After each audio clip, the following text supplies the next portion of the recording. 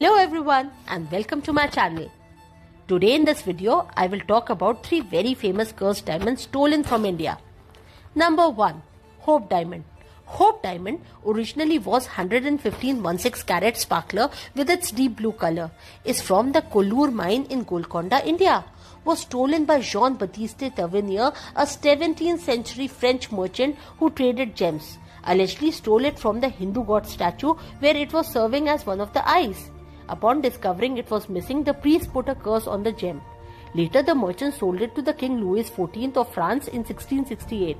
The Hope Diamond has been blamed for a list of tragedy to its owners, including but not limited to beating, stabbing, murder, insanity and suicide. It is currently housed in the National Gem and Mineral Collection at the National Museum of Natural History in Washington, D.C. Number 2. The Black Orlov. Legend has it that the Black Orlov, also known as the Eye of Brahma, was an uncut black diamond of 195 carat, pried out of the eye of statue of sacred god Brahma from a temple in Pondicherry. It was stolen and found its way to Russia, where it is believed to have been acquired by 2 Russian princesses, Leonila Galestin and Nadia Orlov of Russia. Hence its name.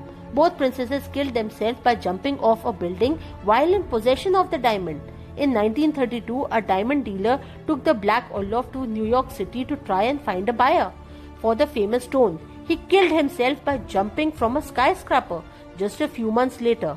The Black Orlov is currently set in a diamond brooch surrounded by 108 white diamonds and suspended from a 124 carat diamond necklace is with anonymous non-US buyer.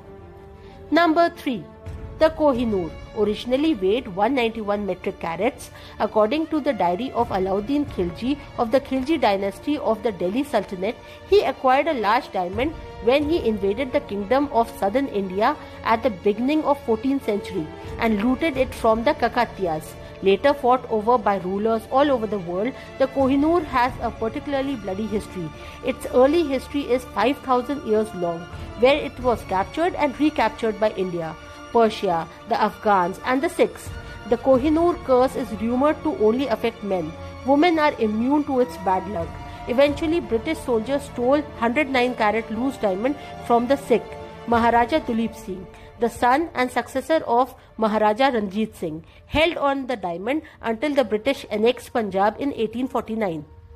Duleep, only 11 years old, signed the Treaty of Lahore, which also stipulated that Duleep would give the diamond to the Queen Victoria of England. Kohinoor is now part of British monarch Queen Elizabeth. It is currently locked away in the Tower of London. If you like my videos, please do not forget to like and subscribe.